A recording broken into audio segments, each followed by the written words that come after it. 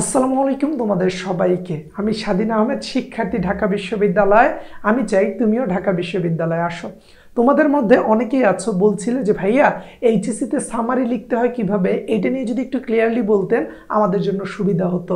So HSC সামারিটা কিভাবে perfectly লিখবা সেটা নিয়ে আজকে একটা ক্রিস্টাল ক্লিয়ার ধারণা দিব। অনেকেই ভুল করে থাকে সামারি লেখাতে। সো কেন তোমার ভুলগুলো হচ্ছে, কিভাবে লিখলে তুমি পারফেক্ট লেখাটা লিখতে পারবা, এটা নিয়ে আজকের এই ভিডিওটা।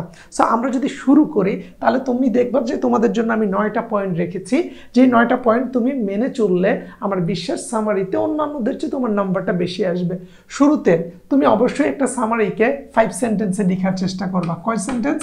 তুমি 5 সেন্টেন্সের মধ্যে তোমার সামারিটা লেখার চেষ্টা করবা যে আমি 5টা সেন্টেন্সের বেশি লিখবো না। মাথায় রাখবা 5টা সেন্টেন্স। তারপরে দেখো নো নাম্বারিং। এখন 5টা সেন্টেন্স বলছি দেখে তুমি কি এভাবে 1, তারপর 2, তারপর 3 এভাবে নাম্বার দিয়ে লিখবা? কখনোই না। সো তুমি এখানে কখনোই নাম্বারিং দিয়ে তোমার সামারি লিখতে যাবা না, এটা তুমি মাথায় রাখবা। তারপর দেখো ইন এ প্যারাগ্রাফ, অর্থাৎ তুমি এটাকে প্যারাগ্রাফের মতো করে লিখবা। দেখো তুমি এরকম ভাবে প্যারাগ্রাফ করে লিখবা, কখনোই কোনো গ্যাপ দিবে না। আমরা অনেক সময় করি না, গ্যাপ দিয়ে দিয়ে লিখি। প্রথম 2 লাইন লিখলাম, তারপর একটা গ্যাপ দিলাম, তারপরে লিখলাম, তারপরে গ্যাপ দিলাম, 3টা স্টেপে লিখলাম। প্রথমে মূল বাণী, তারপরে প্রথমে হেডিং, তারপর মূল বাণী, তারপর ফিনিশিং। এরকম না, সামারি লেখার সিস্টেম হচ্ছে প্যারাগ্রাফের মতো A to Z লিখবা, ঠিক আছে? তারপরে দেখো ইন এ সিম্পল সেন্টেন্স, তুমি সিম্পল সেন্টেন্সে লেখার চেষ্টা করবা। এই জায়গায় যত কমপ্লেক্স করবা বিষয়গুলো তত টাফ হবে। তো সামারিতে সিম্পল সেন্টেন্সে লেখা হচ্ছে বুদ্ধিমানের কাজ এবং নম্বর বেশি পাওয়া যায়। তারপরে দেখো 1/3 অফ পেসেজ। অনেকে আমরা সামারির ক্ষেত্রে পেসেজটাকে হুবহু তুলে দেই, বাট একটা অ্যাকচুয়াল রেঞ্জের সামারি লেখার সিস্টেম হচ্ছে তোমার পেসেজের যে 3 ভাগের 1 অংশ তুমি লিখবা। অর্থাৎ পেসেজের যে লেখাগুলো আছে সেটাকে 3টা ভাগে ভাগ করলে একটা অংশ তুমি তোমার সামারিতে লিখতে পারবা। হুবহু একেবারে সব লিখে দিলে কিন্তু নাম্বার পাবা না। তারপরে দেখো ইন অ্যাসার্টিভ সেন্টেন্স, তুমি অ্যাসার্টিভ সেন্টেন্সে লিখবা, বিবৃতিমূলক বাক্যে। তুমি এখানে কোয়েশ্চেন দিয়ে লেখার দরকার নাই, তুমি নেরেশন সিস্টেম করে লেখার দরকার নাই, এই জায়গায় তুমি হচ্ছে সেন্টেন্স কানেক্টর এড করে লেখার দরকার নাই, জাস্ট অ্যাসার্টিভ সেন্টেন্সে লিখে দিবা। ইম্পারেটিভ সেন্টেন্স এগুলো দিবা না। নো এক্সাম্পল, কোনো এক্সাম্পল দেওয়ার দরকার নাই। নো কোট, কোনো কোটেশন দেওয়ার দরকার নাই। নো কোয়েশ্চেন, তুমি লেখার মধ্যে কোনো একটা এক্সাম্পল দিবা, দরকার নাই। কোনো একটা কোটেশন ইউজ করবা, দরকার নাই। কোনো একটা কোয়েশ্চেন দিবা, এই সামারিতে দরকার নেই। এইগুলো অযথাই। সো এইগুলো লিখলে আর নাম্বার কাটা যায়। স্টার্ট ইউর ওন ল্যাঙ্গুয়েজ, তুমি নিজের মতো করে স্টার্টটা করো। তুমি যখন তোমার মতো করে লেখাটা শুরু করবা তখন টিচার চিন্তা করবে যে ছেলেটা নিজে নিজে চেষ্টা করেছে, তাকে আমি ভালো নাম্বার দেওয়ার চেষ্টা করি। তারপরে দেখো not copy directly from the passage. বলছে কখনোই ডিরেক্টলি হুবহু মানে তোমার পেসেজ থেকে কপি করে দিও না। তুমি যদি ডিরেক্টলি হুবহু পেসেজ থেকে কপি করে দাও তাহলে তোমার লেখার মানটা কিন্তু কমে যাবে। সো এই বিষয়টা মাথায় রাখলে আমার মনে হয় এখানে আমরা যে 9টা পয়েন্ট দিয়েছি, এই 9টা পয়েন্ট ফলো করতে পারলে তুমি অবশ্যই সামারি রাইটিংয়ে আগে যেরকম লিখতে তার থেকে ভালো আউটপুট পাবা। সো এই জিনিসের একটা স্ক্রিনশট তোমরা চাইলে নিয়েই নিতে পারো। একটা স্ক্রিনশট নিয়ে রাখো। এক্স্যাক্টলি। সো দেখো এই স্ক্রিনশটটা মাথায় রাখলে আমার বিশ্বাস যে তুমি নেক্সট টাইম সামারি লিখাতে ভালো করবা। তাহলে চলো আমি তোমাকে একটু প্র্যাকটিক্যাল ওয়েতে নিয়ে যাই। প্র্যাকটিক্যাল ওয়েতে যদি নিয়ে যাই তাহলে তুমি দেখবা যে একটা সামারি লেখার ক্ষেত্রে তুমি ফার্স্ট সেন্টেন্সে লিখতে পারো the passage is mainly written about the importance, effect, curse, characteristic. অর্থাৎ তুমি বলতে পারো যে এই পেসেজটা লেখা হয়েছে কিসের উপর? ধরো তুমি বললা যে ইম্পর্টেন্স অফ এডুকেশন, এখানে শিক্ষার গুরুত্ব নিয়ে কথা বলা হয়েছে, তুমি এটা দিতে পারো। তারপর ইফেক্ট তুমি দিতে পারো যে ইফেক্ট অফ কি হতে পারে, ধরো করোনা ভাইরাস, যে the passage is mainly written about the effect of corona virus, এটা করোনা ভাইরাসের ইফেক্ট নিয়ে লেখা হয়েছে। বা পপুলেশন, ওভার পপুলেশন, এটা নিয়ে লিখতে পারো। কার্স মানে হচ্ছে অভিশাপ, সো তুমি কার্স বলতে পারো যে the passage is mainly written about the curse of Bangladesh, বাংলাদেশের একটা অভিশাপ নিয়ে। সেই অভিশাপটা কি সেটা তুমি বললা।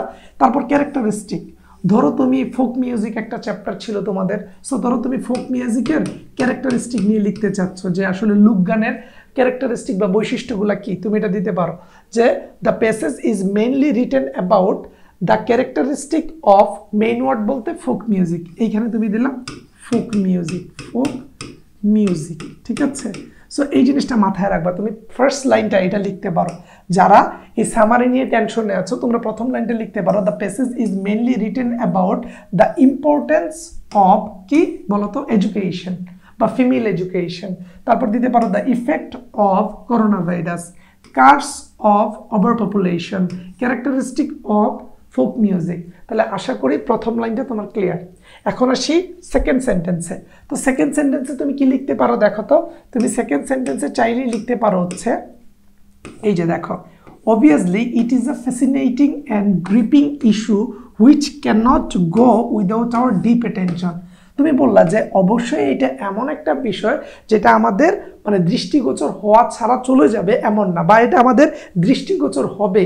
সো এই ক্ষেত্রে তুমি জাস্ট এই লাইনটা ডিরেক্টলি তুমি তোমার যে প্যাসেজ আছে সেই প্যাসেজে লিখতে পারো যে অবভিয়াসলি অবশ্যই it is a fascinating and gripping issue which cannot go without our deep attention। তুমি এই লাইনটা কিন্তু চাইলেই তোমার সামারিতে লিখে দিতে পারো, ঠিক আছে। তারপরে দেখো থার্ড এন্ড ফোর্থ সেন্টেন্সটা তুমি যেটা করবা সেটা হচ্ছে তুমি তোমার যে প্যাসেজটা থাকবে সেই প্যাসেজ থেকে থার্ড এন্ড ফোর্থ সেন্টেন্সটা হুবহু তুলে দিতে পারো। তোমার প্যাসেজ থেকে হুবহু তুলতে পারো গুরুত্বপূর্ণ লাইন দেখে। অর্থাৎ প্যাসেজটা যদি ফোক মিউজিক নিয়ে লেখা হয় তাহলে ফোক মিউজিকের গুরুত্বপূর্ণ দুইটা লাইন তুমি প্যাসেজ থেকে থার্ড অর্থাৎ থার্ড এবং ফোর্থ এই দুইটা লাইন তুমি প্যাসেজ থেকে লিখলে আমার মনে হয় আউটপুটটা বেশি পাবা। দেখো তৃতীয় এবং চতুর্থ লাইন দুটি প্যাসেজ থেকে যদি তুমি লিখো তাহলে তোমার আউটপুট বেশি আসার সম্ভাবনা অনেক।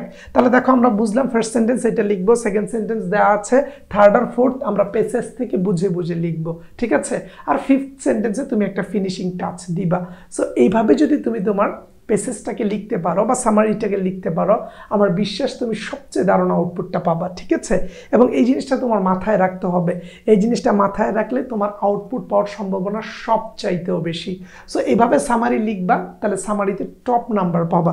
এবং অবশ্যই এই ক্যারেক্টারিস্টিকগুলোকে মাথায় রাখবা যে এই জিনিসগুলো যেন তোমার সামারিতে মেনটেন করতে পারো এবং এই প্যাটার্নের জন্য লিখে দিয়ে আসতে পারো।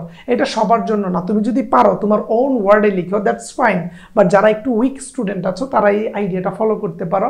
তোমার ফ্রেন্ডদেরকে ভিডিওর নিচে একটু মেনশন দিতে পারো যারা সামারি নিয়ে প্রবলেম ফিল করে, এবং তুমিও ভিডিওটা শেয়ার দিয়ে রাখতে পারো। এবং আমরা যদি লাস্ট অংশে দেখি, দেখো ফিফথ সেন্টেন্স। সো ফিফথ সেন্টেন্সের মধ্যে তুমি কি করবা, যদি আমাদের টপিকটা নেগেটিভ হয় তাহলে তুমি বলতে পারো we should be aware of it, এটা নিয়ে আমাদের সচেতন হওয়া উচিত, and should take necessary step to dash, step to stop it, can control it, check it. এই লাইনটা তুমি দিয়ে দিতে পারো যদি এটা নেগেটিভ হয়। অর্থাৎ তুমি যেটা লিখছো এটা যদি কোনো প্রবলেম নিয়ে কথা বলো, কোনো খারাপ দিক নিয়ে কথা বলো, তাহলে এটা ধরো traffic jam, corona virus, over population problem নিয়ে। আর যদি পজিটিভ কিছু নিয়ে লিখো তাহলে তুমি বলতে পারো we hair learned A lot of things by reading this passage and should try to apply in our practical life.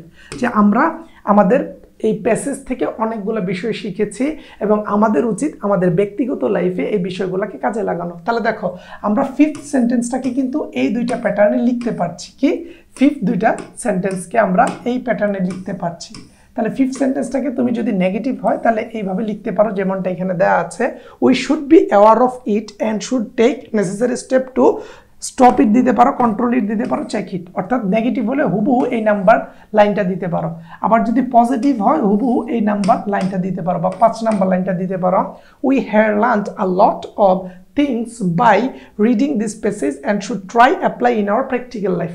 তাহলে দেখো এই জায়গায় তুমি কি কি পাচ্ছ, আমরা ফার্স্ট লাইন দিয়ে দিয়েছি, সেকেন্ড লাইন দিয়ে দিয়েছি, বলছি থার্ড অ্যান্ড ফোর্থ লাইনটা তুমি বুঝে প্যাসেজ থেকে লিখো। আর ফিফথ লাইন এই যে নেগেটিভ হইলে এটা, পজিটিভ হইলে এটা, তুমি চাইলে একটু স্ক্রিনশট নিয়ে রাখতে পারো, তোমাদের জন্য সুবিধা হবে, ঠিক আছে। সো তুমি এইটা অ্যাপ্লাই করতে পারো এবং আমার বিশ্বাস এই ক্লাসটা তোমার অনেক কাজে দিবে এবং এই ক্লাস থেকে তুমি অনেক কিছু শিখেছো এবং শিখবে। এছাড়াও তোমাদেরকে বলে রাখি আমাদের এইচএসসি পরীক্ষা শেষ হওয়ার পর ডিসেম্বরে একটা কোর্স আসতেছে ঢাকা বিশ্ববিদ্যালয়ের ভর্তি প্রস্তুতি নিয়ে। সেখানে হচ্ছে আমাদের বাংলার ক্লাস থাকবে হচ্ছে 20টি, ইংরেজির ক্লাস 20টি, সাধারণ জ্ঞানের ক্লাস 20টি, এবং সবগুলো ক্লাস শেষে আমরা ফাইনাল মডেল টেস্ট নিব হচ্ছে 20টি, যেগুলো ঢাকা বিশ্ববিদ্যালয়ের ভর্তি পরীক্ষার মতো। এবং এটা অবশ্যই মানবিক শাখার কোর্স, যারা মানবিক বিভাগ কিংবা বিভাগ পরিবর্তন করে বি ইউনিটে পরীক্ষা দিবে তাদের জন্য। কোর্স ফি 3000 টাকা। ডিসেম্বরের 28 তারিখে কোর্সটা শুরু হচ্ছে। ভর্তি হতে চাইলে এই নাম্বার দুইটাতে কল দিতে পারো। আমরা এক ঝাঁক ঢাকা বিশ্ববিদ্যালয়ের শিক্ষার্থীরা এই প্ল্যাটফর্মে পড়াচ্ছি। যারা সি ইউনিটের আছো তাদের বাংলা ক্লাস 20টি, ইংরেজি 20টি, হিসাব বিজ্ঞান 20টি ক্লাস, এবং দেখো ব্যবস্থাপনা অর্থাৎ ম্যানেজমেন্ট, মার্কেটিং এবং ফিনান্স ক্লাস হচ্ছে 15টি করে। তোমাদেরও কোর্স ফি 3000 টাকা। 20টি ফাইনাল মডেল টেস্ট থাকবে ঢাকা বিশ্ববিদ্যালয়ের ভর্তি প্রশ্নের আলোকে, এবং তোমাদের ক্লাস শুরু হবে 28 ডিসেম্বর থেকে, অর্থাৎ ডিসেম্বর মাসের 28 তারিখ। এবং এই দুইটা নাম্বারে কল দিয়ে তুমি আমাদের সাথে যোগাযোগ করতে পারো কোর্সে অ্যাড হওয়ার জন্য। আমি যদি এই কোর্সটা সম্পর্কে আরেকটু বলি তাহলে তোমার জন্য সুবিধা হবে। ক্লাসগুলো আমরা ফেসবুক সিক্রেট গ্রুপে লাইভে নিব। ক্লাসগুলো প্রতিদিন সন্ধ্যার দিকে নেওয়া হবে। সপ্তাহে 5 থেকে 6 দিন ক্লাস হবে। ক্লাসগুলো 1 থেকে 1.5 ঘন্টার হবে। ক্লাসগুলো কখনোই ডিলিট হবে না, সবসময় রেকর্ডেড থাকবে। কোনো সময় ক্লাস মিস করলে তুমি পরবর্তীতে দেখে নিতে পারবা। ক্লাসগুলা আমরা অতি যত্নের সহিত নিব, এবং ক্লাসগুলোর পরে তোমাকে অবশ্যই লেকচার শিট পিডিএফ আকারে দেওয়া হবে। তুমি চাইলে বাসায় প্রিন্ট করে পড়তে পারো। প্রতিটা টপিকের শেষে পরীক্ষা নেওয়া হবে যাতে তুমি জাজ করতে পারো তুমি কতটুকু শিখেছো। তারপরেও প্রবলেম থাকলে সলভ ক্লাস হবে। সলভ ক্লাসে প্রবলেম থাকলে টিচারের সাথে সরাসরি ফোনে কথা বলতে পারবা। এবং তুমি এই কোর্সের মাধ্যমে নিজেকে এগিয়ে নিতে পারো। গত বছর আমাদের বি ইউনিটের মানবিকের এই কোর্স থেকে ঢাকা বিশ্ববিদ্যালয়ে 87 জন চান্স পেয়েছে, এবং সি ইউনিটের যে কোর্সটা দেখছো সেটা থেকে প্রায় 53 জন চান্স পেয়েছে। তারা পেলে তুমিও পাবা। এবং আমরা কিভাবে ক্লাস নেই সেটা তুমি আমাদের ইউটিউব চ্যানেলের ভিডিওসগুলা এবং ফেসবুকে আমরা প্রো উইথ স্বাধীন পেজে আছি, সেখান থেকে খুব ভালোভাবে দেখে নিতে পারবা। সো আশা করি ভিডিওটা ভালো লেগেছে। চাইলেই তুমি আমাদের কোর্সে অ্যাড হতে পারো। টিল দেন ভালো থাকবা, সুস্থ থাকবা। আসসালামু আলাইকুম।